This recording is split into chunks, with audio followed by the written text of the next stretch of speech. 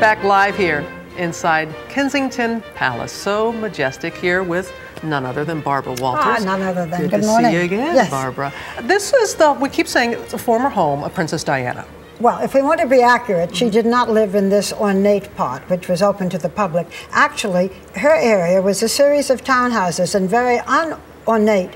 They are closed to the public, and they're next to each other. That is, this would be hers. Next to her was Prince Michael and Princess Michael of Kent, the king's, the Queen's cousin. Princess Margaret at one time was her neighbor. And when we had lunch there, because I was fortunate enough to have lunch with her, I remember the living room was painted yellow. We had lunch in the dining room where she complained that her in-laws thought she was unstable. Shortly after that, the couple were divorced. So Kensington Palace has happy and unhappy memories. Sadly, most of us remember the mountains of flowers and notes and cards that blanketed its lawn. Vivid, unforgettable images in the days after Diana's death that 14 years have not totally erased. For it was the residence of the world's most famous single mother, inside an apartment that was the home for her, Prince Harry, and the future king, Prince William. How did Princess Diana teach William about royalty and what it meant to be royal? Of course, Princess Diana had her own interpretation of what it meant to be royal. She could be very royal, but she was also a modern and emotionally articulate woman. Could I ask you to respect my children's space? Yes, sir. As a parent, I want to protect the children. Thank you. She fiercely guarded her children's privacy.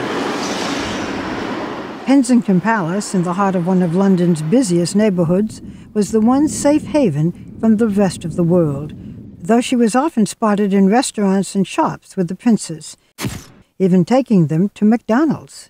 They went to the public places, they went shopping, they went to the grocery store. And Diana also took them to meet the homeless and people afflicted with disease.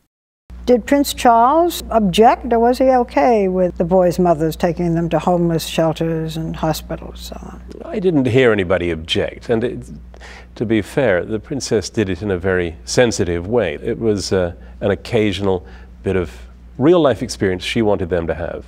And her real-life experience included her sometimes leaving the palace to meet reporters. The result, the dramas of her life and crumbling marriage were splashed into newsprint all over the world. She would meet them in cars to pour out her heart to them, and then it was in the papers next day. It was also in 1995 inside Kensington Palace that she secretly recorded her famous television interview with Martin Bashir, then of the BBC.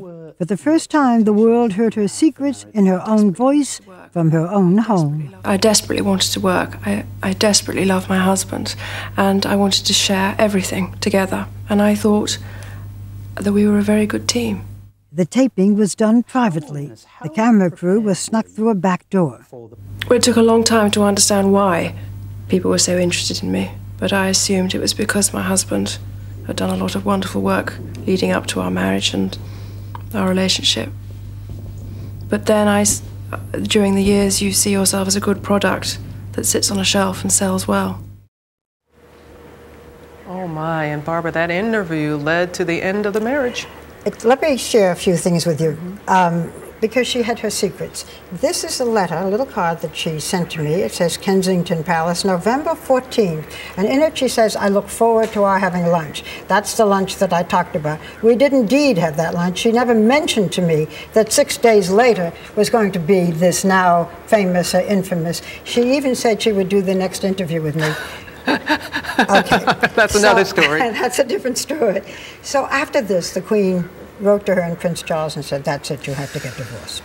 But then and you they received did. And then a year holiday later, this was the Christmas card. Look, I love it has William and Harry and their cousins, the daughters of Prince Andrew, Eugenia and Beatrice. It's like any card that, you know, that the family would send out, isn't it, with the pictures of the kids? I love that picture especially, Barbara, because it's like a picture you'd have up on the refrigerator. Yeah. You know, it's just everyday life. Happy memories, unhappy memories from this place. Well, you always lead to happy memories for us, Barbara. Thank you. We'll be looking for you throughout the week. Thanks for sharing that with us.